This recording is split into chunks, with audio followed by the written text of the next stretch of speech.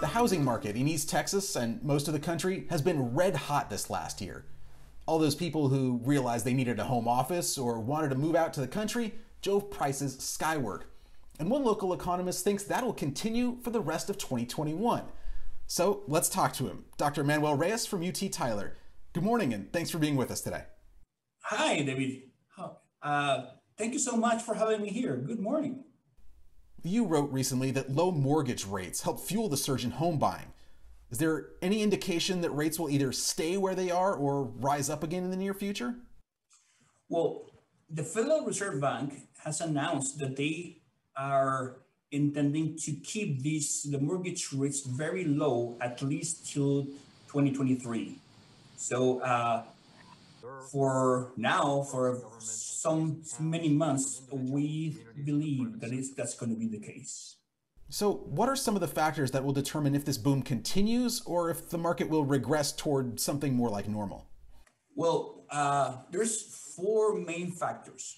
One is mortgage interest rates, and we know that the Federal Reserve Bank, which for simplicity, there's a lot of factors in people involved, but we can say that the Federal Reserve Bank is to set up the interest rates that the commercial banks are going to be using to set up your mortgage rate.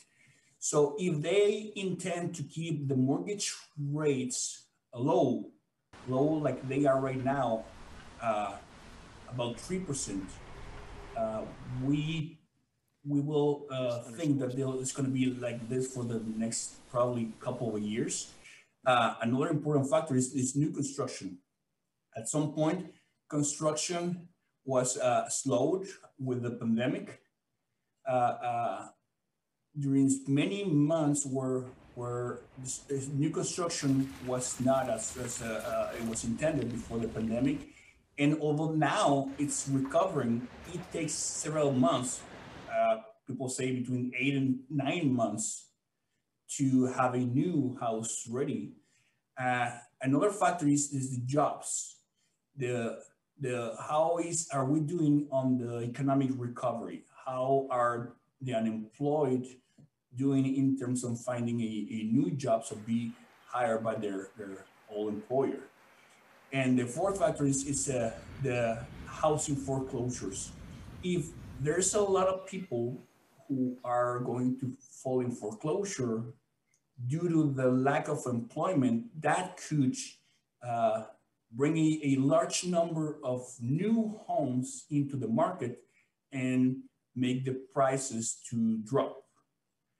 So right now we have about 3%. Well, the CARES Act was important on very important in sustaining the economy, since there was a lot of people falling in foreclosing conditions because they lost their jobs.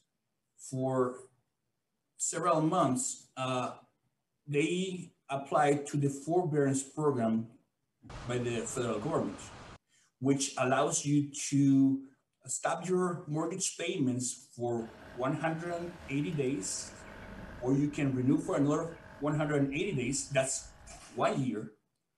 And recently, there's another a subsection of the same act that where you can keep postponing the mortgage payments for another 6 months in 2-3 month increments. So this forbearance program is helping people to get back in track. At the end of the day, the housing market, it's like any other market, is cyclical. So we're going to have ups and downs, but what we don't want is a sudden drop. And that could be made by a sudden an overflow of houses, of people who were not able to pay their mortgage payments and need to go on foreclosure. So that's what we don't want. You also wrote that the Tyler housing market specifically is usually better than the national average and should continue to be. So what are some of the reasons that lead you to say that? Okay, on one hand, the Tyler's economic structure is strong, and we were able to have the pandemic effects mitigated because we have a strong industries that support the local economy, such as healthcare, grocery stores, banking, and others, education. So we're a strong economy that was not as severely hit as other cities in the state of the nation. On the other hand, the housing market was strong even before the pandemic. Tyler was a hot market, hot housing market before the pandemic, before the interest rates were low, and before any of these conditions appeared. See, because it's a great place to live. So we were experiencing that inflow, that number of buyers even before that. So that's why, if anything happens at the national level, such as a sudden change and a house market to crash, I think the Tyler housing market is, I don't want to say chilled, but it's going to be strong enough to hold. And whatever happens in the nation is not going to be as severe as it could be in Tyler. I am hoping that we just go at the national level, we just hope to a correction of the market, which means basically go from seller's market to a balanced market and to a buyer's market, just easy. Dr. Reyes, thank you for the time today. Really appreciate it. No, thank you for your time.